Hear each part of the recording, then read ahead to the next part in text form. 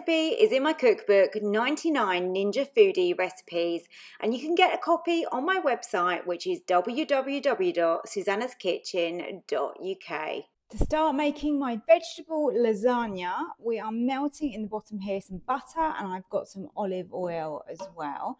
And I've got this on sear and saute. You could layer this lasagna straight up, but I like to add some extra flavour if I can. And I think by frying off the onions and the courgettes with some herbs, it really starts the flavours going.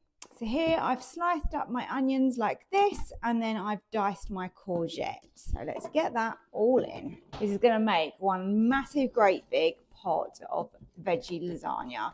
All Mediterranean flavours. It is absolutely beautiful. To the courgettes, I'm going to add a little bit of black pepper. Starting to smell really good now. And then I've got some Italian style herbs here. So I'm going to go with about half a teaspoon. We're starting to get a little bit of colour on these, and they're starting to soften. I don't want to do too much because this is going to be slow cooked for a long time. So I think these are ready to come out now.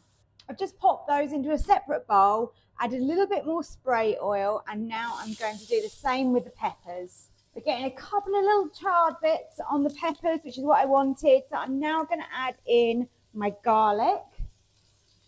Now, I'm not going to cook this for much longer because we do not want that garlic to burn, but we do want to cook it very slightly. And then we can remove the peppers in around a minute. So we're now ready to reassemble. I'm not worried about the pot being a little bit dirty because obviously it's all these flavours, so it's all good.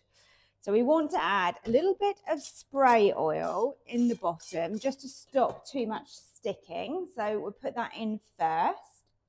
Now we're going to grab our passata and we're going to add a layer of this into the bottom. Just going to spread that out so we've got quite a nice even layer in the bottom of our Ninja pot. Now I'm going to grab some lasagna and we're going to cover the bottom with the lasagna sheets.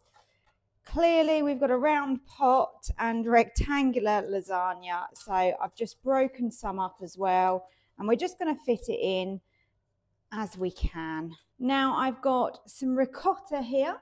So we're going to add some ricotta to the layer here. Probably around a quarter of what I've got here. Doesn't have to be perfect. Obviously, as it cooks, all of these ingredients are going to spread out and mingle together. But a rough layer on the bottom is good. I'm going to lay on a layer of my aubergine slices. Now we're going to get some of our vegetables, so onions and courgettes. And I'm just going to scatter those over. And some of our peppers, which have got the garlic in them as well. Yummy. This looks good, doesn't it? So when you're doing this, you just want to think you obviously will need quite a few layers. So you don't want to add too much to each layer, but just spread it out as you can. That's good. I'm using some pesto in mine, and this is a homemade pesto. So on each layer, I'm just going to dot a little bit of the pesto around. No real quantities with this. It's probably going to end up around 4 tablespoons in total, maybe. Probably what I've got left in this jar. But that smells and adds loads of really good flavour. That looks good.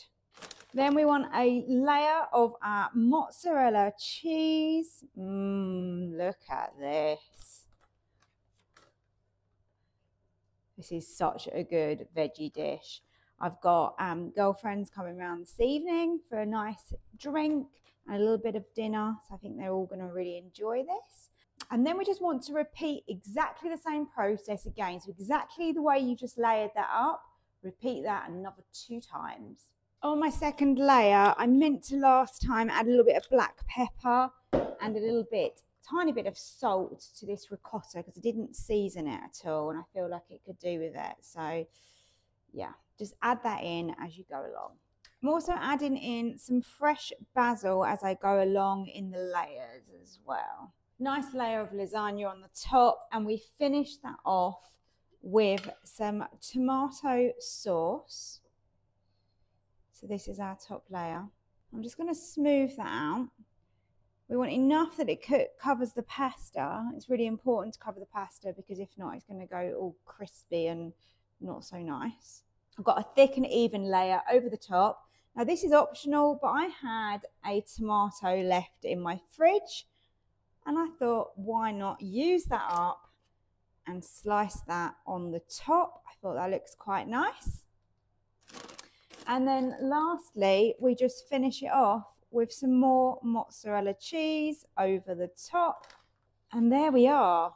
We are all layered up and now we put it on to slow cook.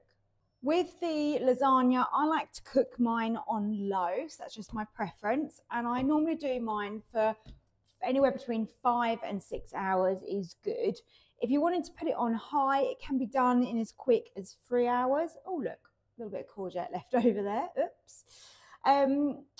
But yeah, the key thing is that once you finish cooking, you need to let it sit. So you turn it off and you let it sit for an hour. And that's really important because it's going to firm up and become like a lasagna texture. If you don't, it's going to be too runny and sloppy and not hold together. So that is my top tip with this. Make sure you do that. And I'm now going to put this on low for about 6 hours.